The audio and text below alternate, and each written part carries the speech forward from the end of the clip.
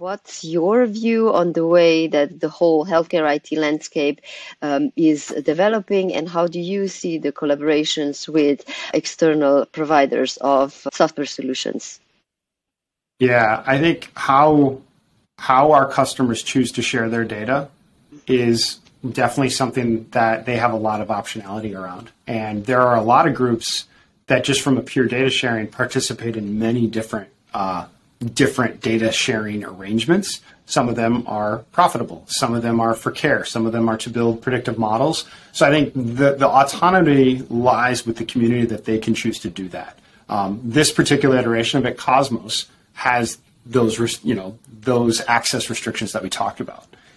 That said, from an innovation standpoint, you might be familiar with some of the integrations we have with the vendor community. So there's hundreds of applications that have connected and built on top of the Epic ecosystem. There's billions of API calls that happen back and forth between Epic with the different things that innovators have built an app, or they've built content that can be run natively within Epic or jump out to another window or things like that. So it's definitely something that we endorse and encourage to be standards-based.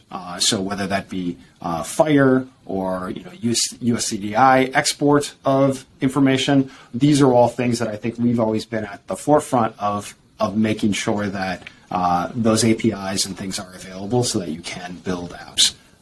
It is hard. I think that's the thing is it is hard to develop within healthcare. It is a complex system that has a lot of things that you need to learn and be able to, embed yourself within departments. So like at Epic, one of the most important things that our R&D team is required to do every year is go on immersions where you follow around doctors like Dave and you get to feel their pain. You get to see if the thing you made doesn't work. And I think that's a really humbling experience that I would encourage our entire industry to spend time every year and go follow people around and feel the pain.